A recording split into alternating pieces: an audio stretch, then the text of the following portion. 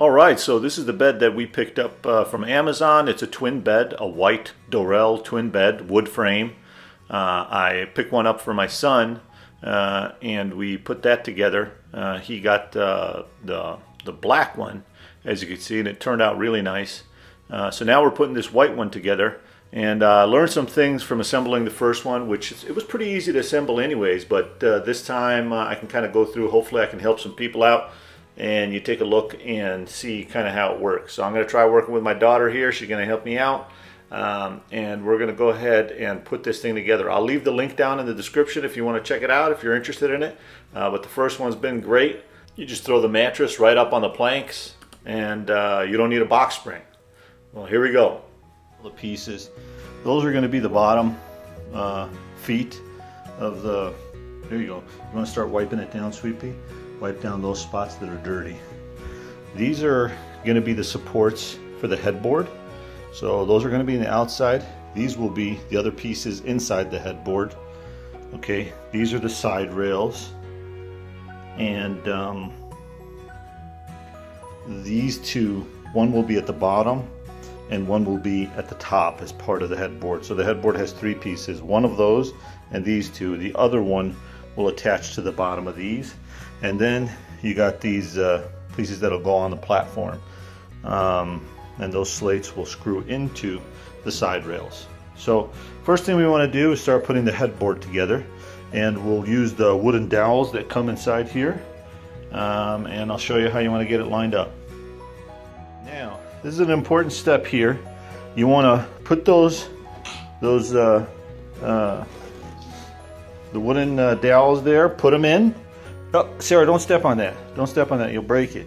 Okay, don't put the screws in yet. You put the wooden dowels in, and then make sure you slip all three of these in essentially around the same time. Don't secure one and then try to sneak the others in, because you might have to bend it open again because it's already narrowed it. So make sure you line all three up. It's okay, baby. Let go, let go, let go. Leave it alone. We don't want to take it out. We don't want to take it out. So you're going to put one in, and one in, and then you're going to do the same here. So you want to try to do them at the same time. Put them all in, okay? And then we'll put the screws in. Those pieces in on the side should look like this, okay? Now for the side handles here, or the side posts, I like to use a drill here, but I don't tie it too hard because I'll just hand tighten everything at the end. But those are the final pieces that you'll put in after you fit in the wooden dowels. Now we'll move on to the foot part. I did here, my daughter was holding the headrest, so I made it a little easier.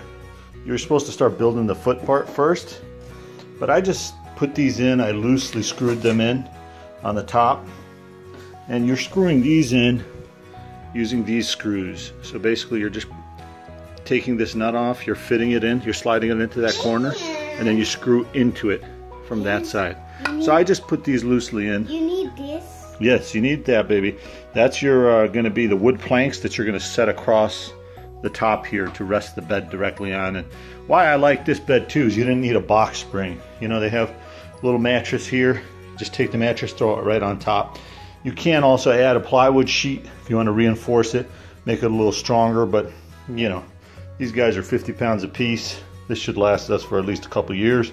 Then maybe we can put a piece of plywood under there to make it a little stronger. Another reason I like these beds is they're very low off the ground. They're low profile beds. I'll show you my son's here since it's fully assembled already, but you can see it's really low off the ground. If they roll off the bed or fall, getting on's easy, getting off's easy. They're great, especially for the money. All right, let's move on. Let's do the footrest. And then you're going to take those bottom pieces again. You put those wooden dowels in, slip them both in with the wooden dowels, and then you're going to use these screws, and you're going to screw that into that to secure it. So that's the foot part fully assembled, and then basically, just like we did the top there, we're going to do it on the bottom. It's simple to do this. It is very simple. You're right. And these basically, again, you're taking these all the way out.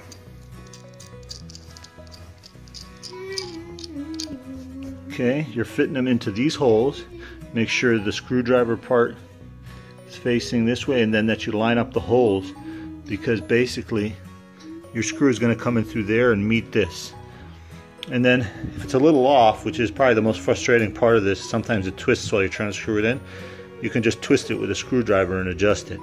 Okay, and pay attention to this, because the straight way, see, that means it's the hole is lined up with the long way. See how that's long?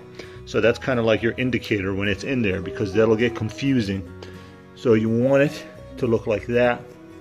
Sorry for the focus issues here. You want it to look like that inside there, horizontal, that long line. And then you just screw right into it. Just make sure it's all the way in. So we got the whole thing screwed on together. I'll tell you, I made one mistake. I screwed in one of the long screws that have a finer threading into one of the ones that have a bigger threading. So make sure you pay attention. It's a little tough sometimes when you got a 5-year-old chatting with you the whole time and trying to play. So yeah, definitely concentrate and see which screws you're getting in. So we took a quiet time break, and we got it squared away here. Now we're going to go ahead and put these planks down. Now with the planks, what I like to do is just kind of map them out before I start screwing them in. Make sure everything fits okay, you know, and just kind of guesstimate here where everything will be going. And you want the pre-drilled part to be on the bottom. You want the top plank to be at the very top of the bed. And then basically... F. This is F. Yeah, baby, it's F. We're going to peel that off in a second, okay? I'll do it. Okay. And then what you're going to do is, there's these spacing blocks. You make sure the top one is all the way up, and then you space it. And basically what you're going to do, you're going to screw that in, adjust that side, screw it in, and then move your way down. Move your way down with the blocks, and then just repeat all the way through. Now with the drilling, again, I use a drill with a Phillips head. And I don't drill it in all the way fully, because you don't want to tear up the wood on the inside. So I'll drill it in, and then I'll hand tie it with a regular screwdriver. And then after I do this, I just go through and hand tie everything. Use the tool provided here, tie these up till they feel pretty tight, remove the stickers, and it's good to go. So let me finish this up. I'll finish screwing the pieces in, I'll throw the bed on, and we'll take a look, see what the final product looks like. And that's the bed complete. See how it all looks? You can tuck this in.